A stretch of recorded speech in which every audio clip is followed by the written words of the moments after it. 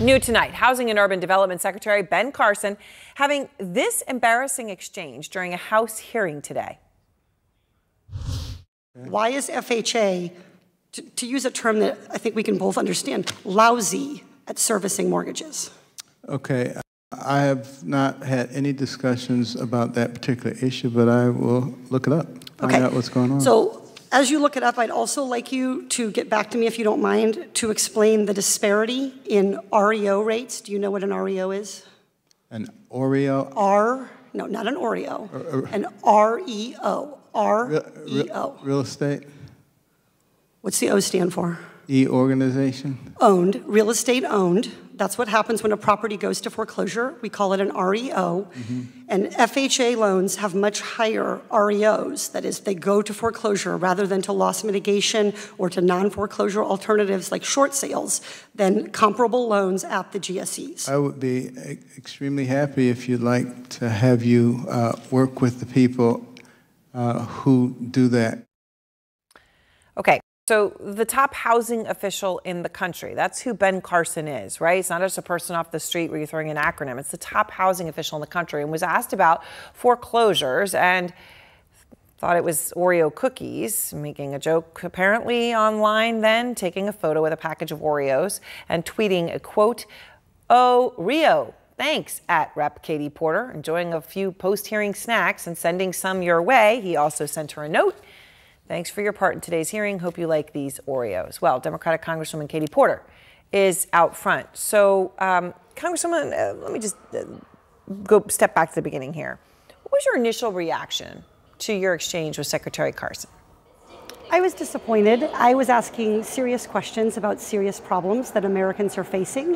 The foreclosure rate continues to exist at FHA, and their foreclosure proceedings and processes have been bad for the over 15 years that I've worked on this issue.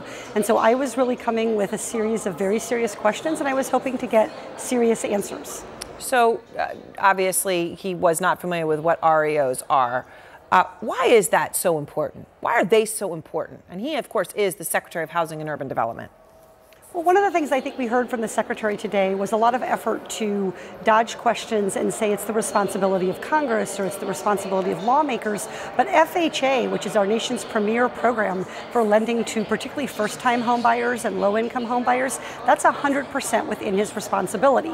And as a result of these problems with foreclosures and with the conveyance process, with the servicer's fees, as a result of that, what we're seeing is that a lot of people are not being able to afford FHA loans because the servicing costs are higher. So this is really ultimately a credit access issue.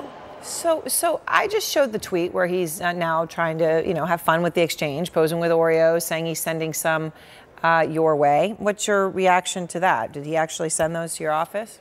He actually sent a family-sized box of double-stuffed Oreos to our office. And while I was pleased to receive correspondence from him, what I'm really looking for is answers. So I hope this is the first of a series of things that he sends to my office. And I'm looking forward to receiving substantive answers to how we can better help homeowners who find themselves struggling to make ends meet. So I played your exchange, which was obviously very meaningful on many levels. I also want to play two heated exchanges that the Secretary had with your colleague, Congresswoman Ayanna Pressley. Here those are.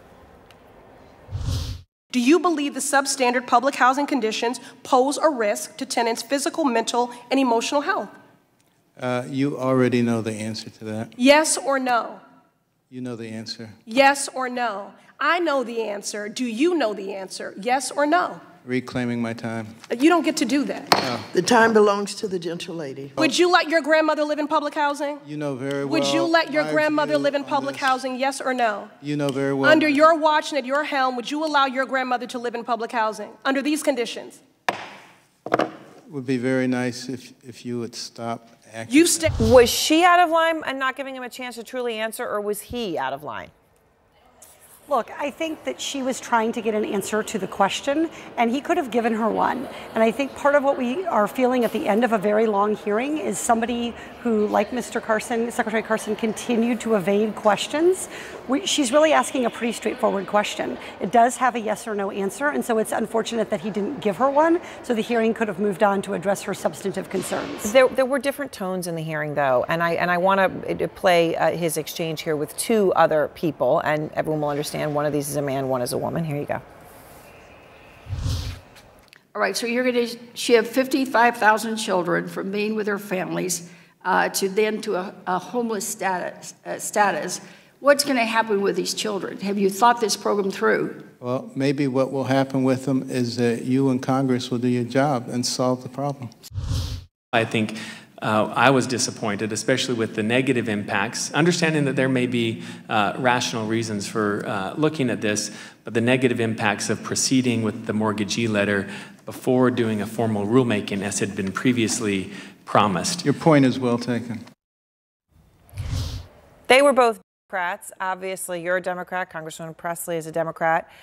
Was there a difference in how he handled these questions from women and men? There clearly was. Yeah. Absolutely. There clearly was. And I think that this is something that we saw. And one of the reasons I asked the questions I did in a very kind of low-key factual tone, what is your position on this? What do you know about this? Was I didn't want to escalate the conversation. I wanted to start one. And I think what we saw from Secretary Carson with so many of the questions was an effort to kind of evade and dodge giving answers to the American people, which is the very point of him coming in to testify. So it's nice that he gave Mr. McAdams, my colleague, an answer, but the rest of us on the committee, including the women, the young women, we deserve answers as well.